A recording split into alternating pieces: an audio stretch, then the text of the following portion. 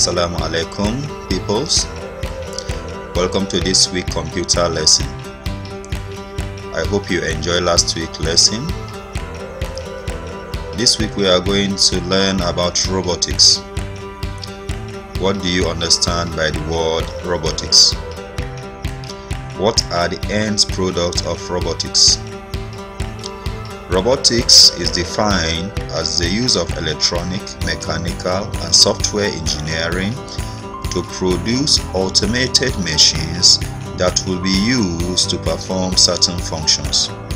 That means those machines were designed to help us do certain difficult tasks.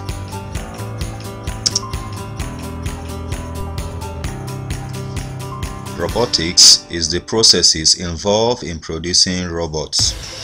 Robots are programmable, automated, intelligent machines capable of carrying out risky, difficult, and dangerous tasks that humans will not undertake. Modern-day robot was attributable to Henry Ford, who designed a conveyor belt in his factory to reduce the cost of producing a car. It's used to take days to produce cars before the conveyor belt, but after installation of the conveyor belt, it takes only 39 minutes to produce one. Karel Čapek was the first man to use the word robot, gotten from his native language of Czech Republic. In his book of 1920, he explained robot as a machine that helps humans to do certain work. Lilliput was a robot produced in Japan in 1932. It's the first wind-up robot that walked by itself. In order to safeguard humans and to streamline robot production, the law of robots was promulgated in 1941. The law states: 1. A robot may not injure a human being or allow human to come to harm. The second law, a robot must obey orders or command given to it by humans. And the third law, a robot must protect its own existence as long as such protection does not conflict with the first or second law.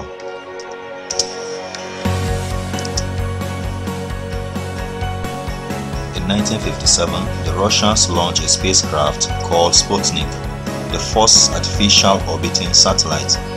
This marked the beginning of space exploration and research into the field of robotics.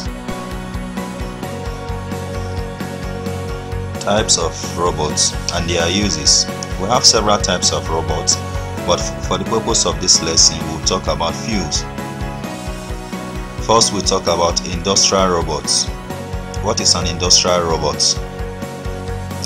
Industrial robots are large robots used in factories to do hard work quickly and without many mistakes. They move heavy equipment as well as hot materials that humans cannot do in a mass production factory.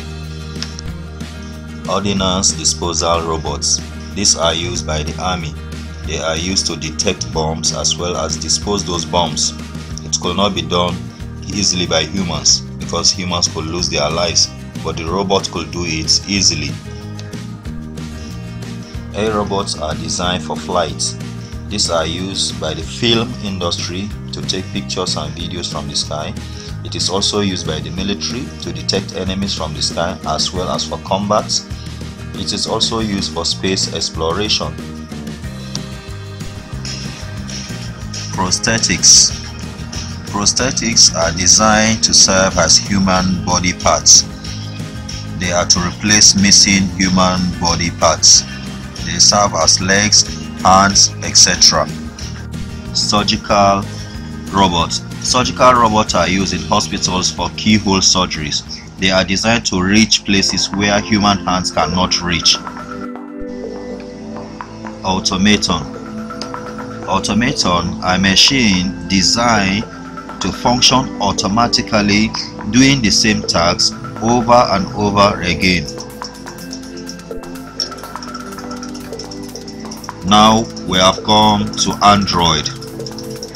Android, not the telephone, the mobile phone.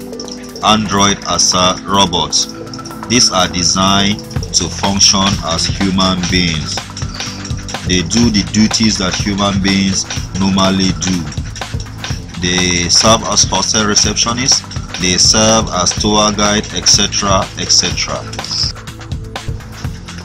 We have the cyborg.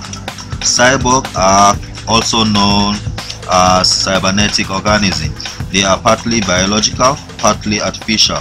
The artificial part consists of electronic or mechanical elements. We have the hexapod. The hexapod is designed to mimic the activities or function of insects, especially the spider. It is designed to move into terrain that other types of robots could not go. We also have nanobots. Nanobots are designed specifically for the medical industry. They are so tiny that they can fit into the human system.